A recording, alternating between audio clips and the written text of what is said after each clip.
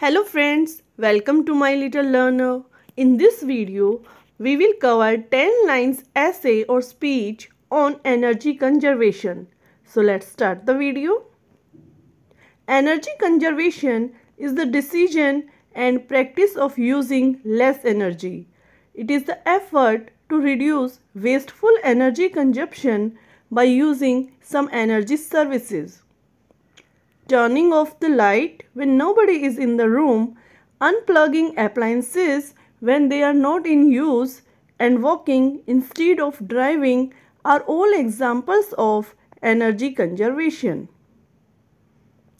Top benefits of conserving energy are: we can protect the environment, prolong the existence of fossil fuels, save money, and enhance quality of life.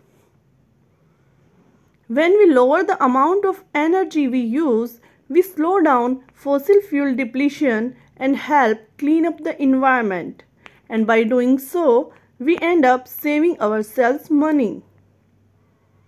Currently, the primary energy sources are fossil fuels like oil, coal, and natural gas.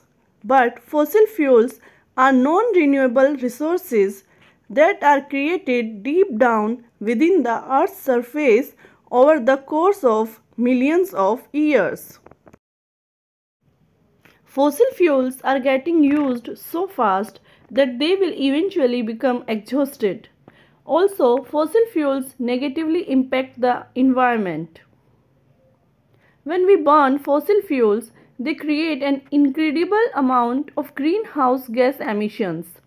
These gases also include CO2, which add up faster than the atmosphere can absorb them, and as a result prevents Earth from being able to maintain a stable temperature properly.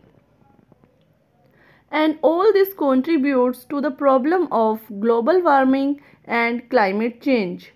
And we observe these side effects through events such as changes in sea level, droughts, melting glaciers, wildfires, and many more.